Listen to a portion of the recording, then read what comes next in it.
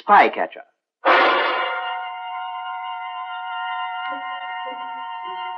A series of true stories of the unceasing search for enemy spies in wartime, based on the memoirs of Lieutenant Colonel Oreste Pinto of the Allied Counterintelligence Service. In 1940, Norway, Denmark, Holland, Belgium, and France had been occupied by the Germans, and Britain awaited invasion. The spies who came to Britain were resolute and often courageous men, and the German method was to infiltrate their spies among genuine patriots who during the war made spectacular escape from the occupied country. The quickest but most dangerous escape route was by boat, usually an open boat across the North Sea. Throughout the war, I was responsible for the interrogation of escapers and suspected spies. This is the story of one escape boat that left the Dutch coast in the spring of 1942. It was a small motorboat. It was unseaworthy, and it had a faulty engine. In it were 3 men, an elderly, timid man named Johannes Dronkers, a young man named Jan Lurfen, and a student of Dutch Malayan parentage named Hans Delden. To tell their story, one must die.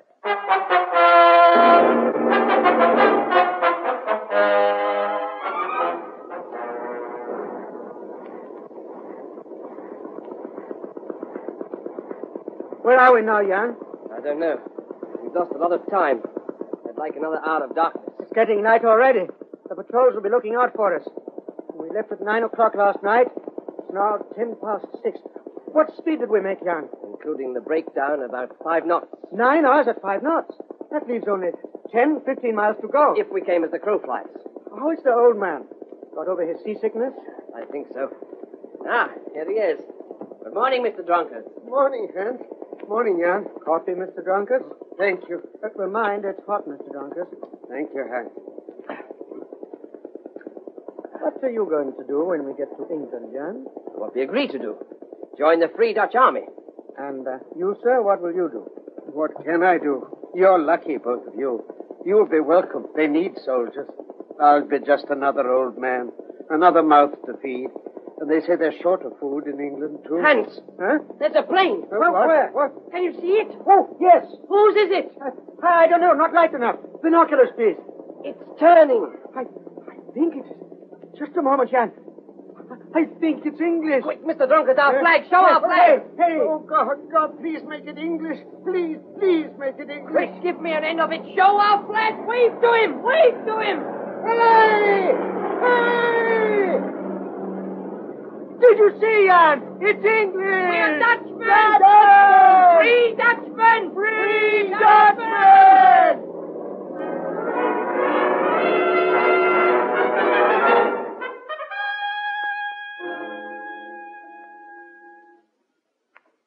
Yes, they were Dutchmen, but they were not yet free. They had braved the dangers of the North Sea in wartime, but each boatload of men, however brave, was a mixed blessing. Most of them were patriots, but some we knew were spies. And who were they? For the safety of Great Britain, each escaper had to be screened and interrogated. Come in. Oh, thank you, Orderly. Sir? Please sit down. Thank you, sir. Your name, please? Lurfen, sir. Jan Lurfen. Nationality? Dutch, sir. Born? Rotterdam, sir. Age? 26. When did you arrive in England? 2 days ago, sir. And why have you come here? To escape from the Germans, sir, and to join the Free Dutch Army. I'm a trained soldier, sir. I did my training before the occupation. Tell me your story. You mean how we escaped, sir? Yes. Well, we came in a small boat from Rotterdam 2 nights ago. Did you have any trouble making your escape? No, sir. Was it your boat? No, sir. It belongs to Mr. Drunkers. He bought it. Who organized the escape? I suppose Mr. Drunkers, sir. He found this boat and let us join him. Yes, tell me about joining him. Yes, sir. Well, I've been wanting for some time to come to England to be away from the Germans, to join the Free Dutch Army in England. And I was told that Mr. Drunkers was also trying to get to England. Who told you? A friend, sir. You know how it is. Mr. Drunkers was in trouble with the Gestapo. Oh? What kind of trouble? For dealing in the black market, sir. I was told that he'd gone to Rotterdam to try to get to England. I was born in Rotterdam, sir, so I went there to find him. Well, if he was hiding from the Gestapo, did you expect to find him? Well, this friend, sir, gave me an address where I could find him. A cafe. Which cafe? The Cafe Atlanta, sir. You went to this cafe and met him? Yes, sir.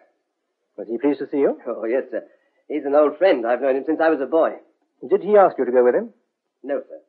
I asked if I could join him, and he was pleased about it. He said he'd been offered a boat. It was an old one, and he needed someone with him in case of trouble. What kind of trouble? Well, a storm, sir, or the engine failing. Do you know about engines? Not very much, sir. I can tinker with them. But it was a very simple engine and not a very good one. But it got you here. Yes, sir. There were 3 of you on this escape. Yes, sir. Myself, Mr. Dronkers, and my friend Hans Delden. Tell me about Delden. We were students together in Rotterdam. Malayan Dutch, sir. His parents are in Malaya. Where did you meet him? In Rotterdam, sir. By arrangement? No, sir, but just by chance. Did you tell him why you'd come to Rotterdam? No, sir. Well, how did he come to join you? I told him about it later, sir, when we'd become friends again. He said he wanted to join the Dutch army, sir. And when you asked Mr. Dronkers if a third man could join this escape, what did he say? He said no. He didn't want a third person. He said the boat was too small. Well, what made him change his mind? I did, sir. I said that if I was joining the Dutch army, so was Hans. Oh, what did he say to that? Well, he said that if Hans promised to join the Free Dutch army, he would take us both. So it was on your insistence that Hans Delden came with you? Yes, sir. It was. Delden, where did you meet this friend, Jan Lerton? In the street, sir. Where? Rotterdam, sir. Near my home. How long was it since you'd last seen him? Since we were at school, sir. About 10 years. Was he pleased to see you? No, sir. Not at first. He was a bit jumpy and said he didn't want to be seen in the street. He asked if we could speak in my rooms. So you took him to your rooms and he told you this story of escaping to England? No, sir. We just talked about old school friends and what had happened to them. He said he was on holiday from The Hague. It was later, many days later. How many? 4 days, I think, sir. It was the next Thursday. Why did he tell you then? We were talking about the English radio, about listening to the BBC News, and he told me in confidence that he was hoping to escape to England to fight with the Free Dutch Army. Did he tell you how? No, sir. And he asked you to join him? No, sir. I asked him if I could join him. What did he say? He said he would ask his friend. Later, he told me his friend had said no. He was very upset about it and took me to see his friend. Who was this friend? Why, Mr. Dronkers, sir. What did he say? At first, he would not have me. He said the boat was too small. So Jan Lerton used his influence to get you into this escape party? Yes, sir. I see. Well, that will be all for the moment. Well, I must congratulate you on organizing this escape, Mr. Dronkers. Thank you, sir. As you know, I've already been talking to your 2 young friends, and there are 1 or 2 points in their stories that I'd like to get clear. Of course, sir. So, would you tell me your story, in full, and from the beginning? Yes, sir. My name is Johannes Jacobus Dronkers. I lived at The Hague. I'm married, but we have no children, sir. I was a postal clerk, a small position, sir, not well paid. Well, even before the war, we were not well off, and with the occupation and the price of everything going up, it is impossible to live on my small salary. We hadn't enough food, and my wife became ill. I'm not a very strong man, sir, not a very brave one. I heard that one could make money in the black market, where even a clerk of the postal service was useful to the black market, so I was able to sell food. It was German food, sir, stolen food. If things had gone well, I admit I would have stayed in Holland with my wife, but one day the Gestapo began to round up the black market, and then a friend came to my house to warn me that the Gestapo knew about me. What day was this? Oh, it was a Sunday morning, sir, about 3 weeks ago. He came to my home and said I should leave immediately. I told my wife, and she said I should go. Well, I gave her all the money I had saved, except about £50 to get away with, and I went to Rotterdam. Why to Rotterdam? Well, my friend advised me that Rotterdam was best, and I'm not known there. He told me to go to a cafe, the Cafe Atlanta, and to try to make a friend there.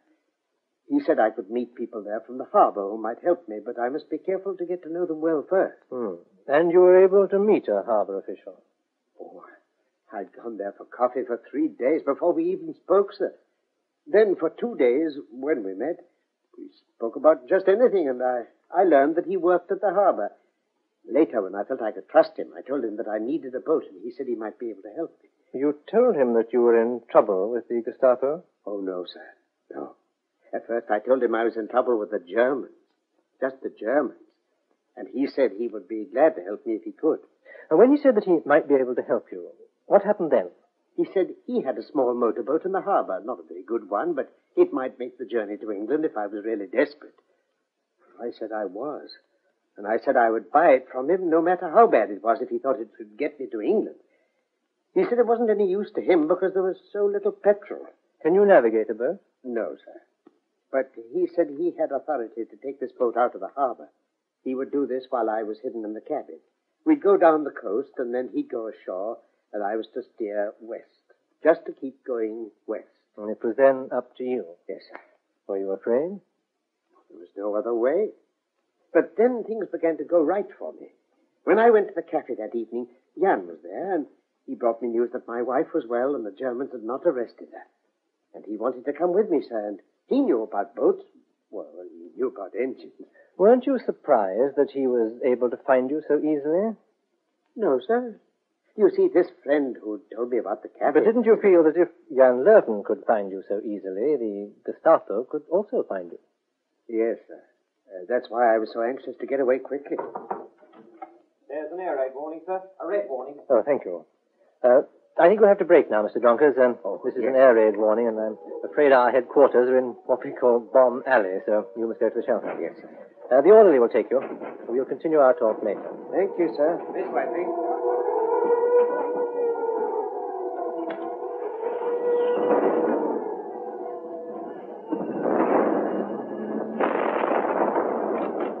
Oh, sorry, sir. I thought you'd gone to the shelter. Huh? Oh, no. I've got some work to do. I think I'll sit this one out. Some papers for your signature, sir. Clearance orders. Yeah, thank you, Captain. How was your lot this morning? Oh, a pretty straightforward bunch. The crew of a fishing boat out of Brittany. They doused the lights and made off in the night. They all wanted to come except two, and they had to come. Well, at least we get a fishing boat out of there. Yeah. And some recruits for the French Navy. What do we get out of yours? An old motorboat, 2 patriots, and a spy. Certain, sir? Yes. Evidence? Not yet. Do you know which one? Yes.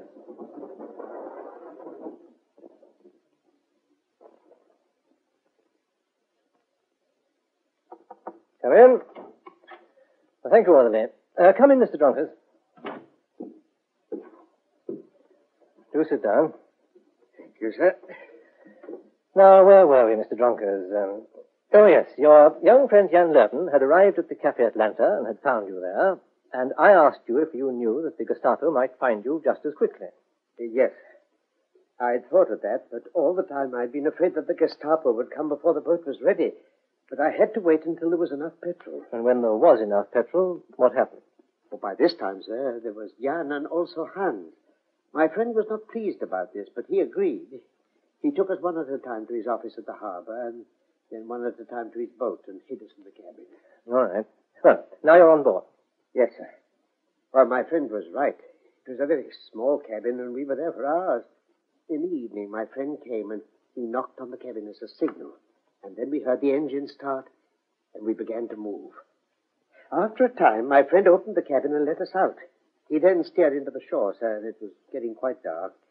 He pointed to the west and said we should steer that way. I paid him, and he wished us luck, and then he jumped out and waded ashore. How much did you pay him? Oh, 450 guilders, sir. 40 pounds. Why 40 pounds? That's all I had, sir. This was the bargain that you'd made in the cafe, 40 pounds. 40 pounds. Or whatever I had left when he helped us to escape.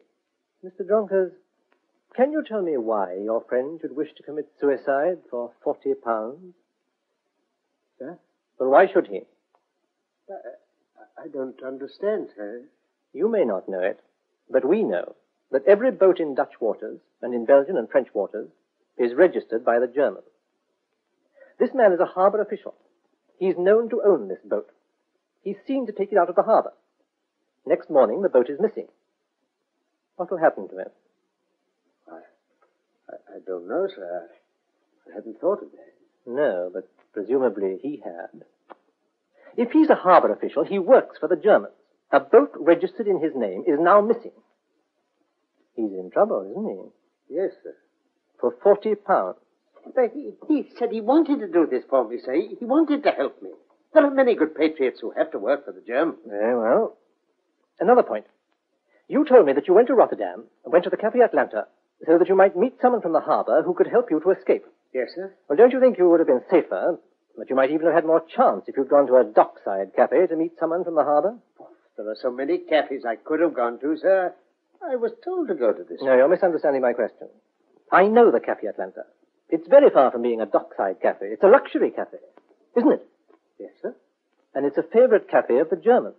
No, sir. They go there, but they go everywhere. In this cafe, this luxury cafe, this resort of Germans and German sympathizers, you meet a man who offers to sell you a boat. No, it wasn't like that, sir. I went there several times. I got to know this man. He was a Dutchman. And when he offers to sell you a boat, which you can't sail, there arrives at this same cafe a young man who can sail it. You mean Jan, sir? Oh, no. It wasn't like that.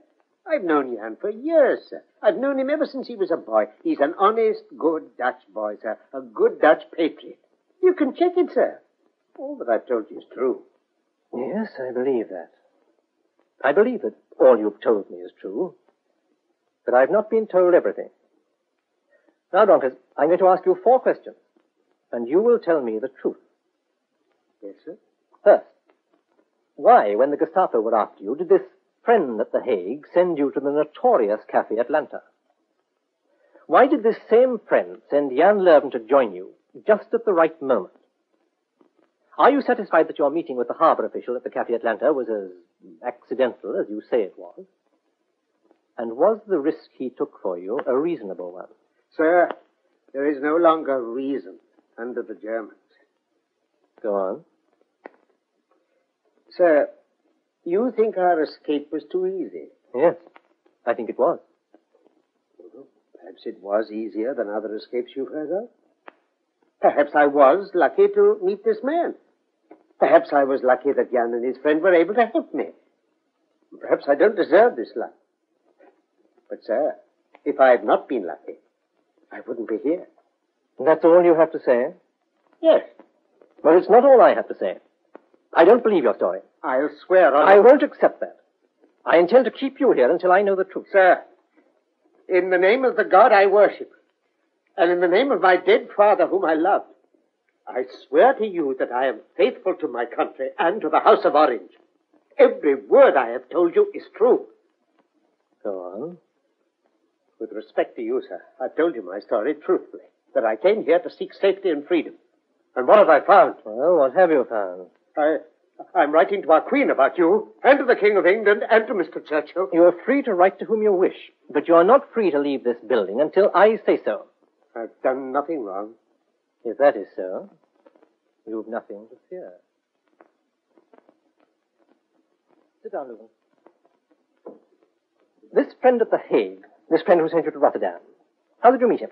He was a friend of Mr. Donker's. How did you meet him? Well, as I told you... I don't want to know what you told me. How did you meet him? Did you know him before? No, sir, but when Mr. Dronkers did not turn up at the office, I thought he must be ill, so I went to his house. Who was there? Well, his wife, sir, and this friend. Well? His wife was very upset and said Mr. Dronkers had gone away. His friend told me that Mr. Dronkers was wanted by the Gestapo for dealing in the black market. I was very worried about it, and he told me Mr. Dronkers was trying to get to England. And I said I wanted to go to England. We talked about it, and he said that he might have some news of Mr. Dronkers in a few days.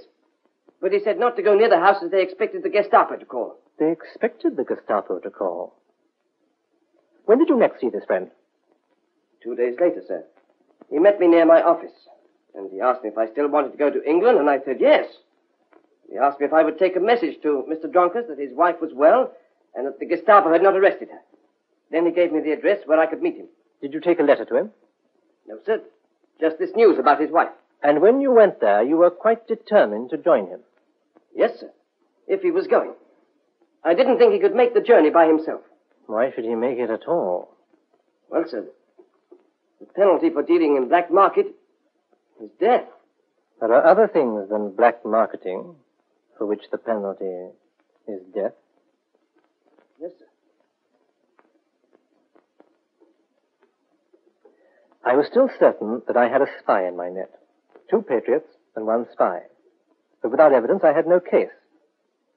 Spies had no value to their masters unless they could get their information back. On the following evening, I continued my examination of their belongings. I'd eliminated every item excepting 2 books. A book on advanced mathematics belonging to Delden, suspicious, but he said he was a student engineer, and a Dutch-English dictionary belonging to Dronkers, also suspicious, but understandable. I studied them against my table lamp, page by page. I was at page 432 when I first saw it. A tiny pinprick under the capital letter F. And on the next page, another pinprick under a small R. Under an O. Under an E. Under a K. Under an E. And under an N. Firkin. Firkin. This was it. The markings continued on successive pages. It would be the address of a contact. Well, luckily it was straightforward. And now it was only a matter of patience.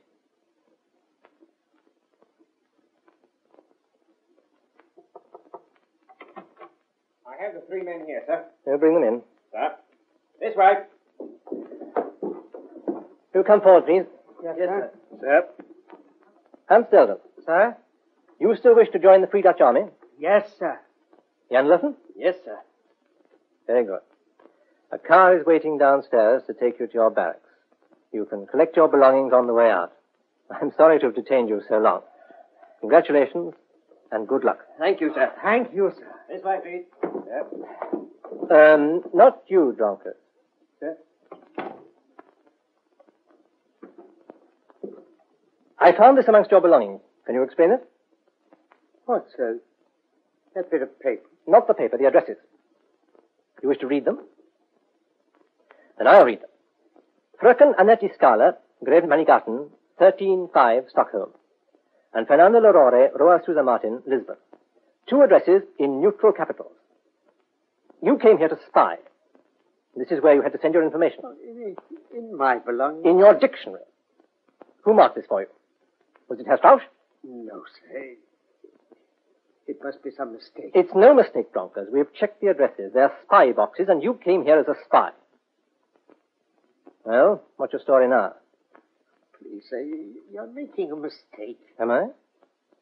Sit down. Sit down and listen to my story. Yes, sir. You were in the black market. That part of it is true. Yes, sir. You were warned by your friends, but you didn't get away. You were caught by the Gestapo. The penalty was death. They offered you your life if you would work for them. They gave you a little training, and they marked this dictionary for you with 2 addresses. They said they'd get you safely to England to spy for them. What did they want to know? No, sir. Very well. They sent you to the Cafe Atlanta to contact one of their agents. He was to provide you with a boat and petrol, but he reported that you were incapable of taking it to England alone. No, sir, please, I assure you. This man whom Jan Leuven met at your house wasn't a friend. He was from the Gestapo, keeping an eye on your wife. Jan Leuven was a gift to them. A young patriot who could sail a boat and who thought you were honest and would vouch for you. So he sent him to join you.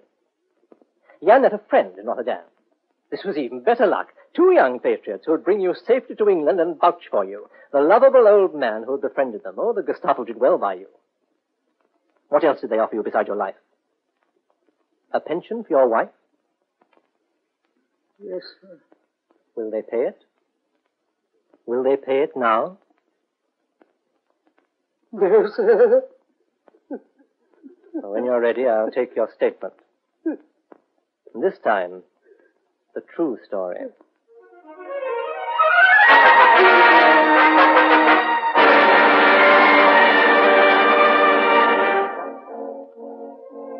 Johannes Jacobus Dronkers was tried at the Central Criminal Court before Mr. Justice What's-his-name in November 1942.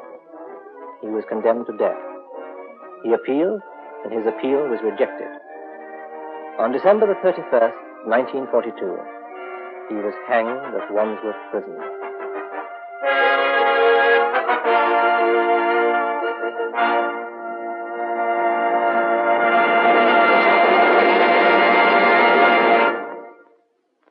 You've been listening to Spycatcher, with Bernard Archard as Colonel Oreste Pinto. The script was written by Robert Barr, and the program produced for the BBC by Charles Maxwell.